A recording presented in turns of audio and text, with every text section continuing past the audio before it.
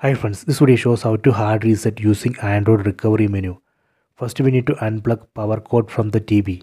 Then press and hold power button on the TV. While holding power button, we need to plug power cord back to the TV. Then please wait.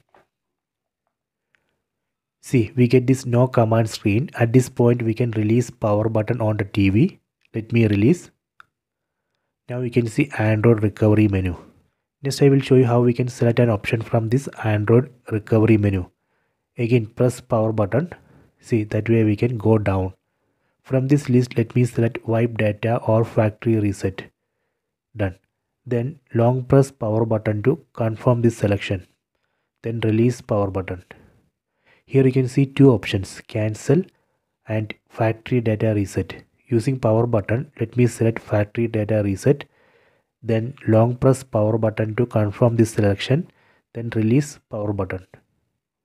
Now on bottom left corner you can see wiping data, formatting data. Please wait. See, data wipe complete. After this we need to reboot the system. From Android recovery menu set reboot system now. See, that option is already selected.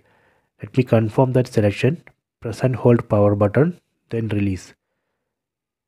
Okay, done. So now TV is rebooting. This way we can hard reset using Android recovery menu. Please try this. I hope you have enjoyed this video. Please subscribe this channel. Please like and share the video.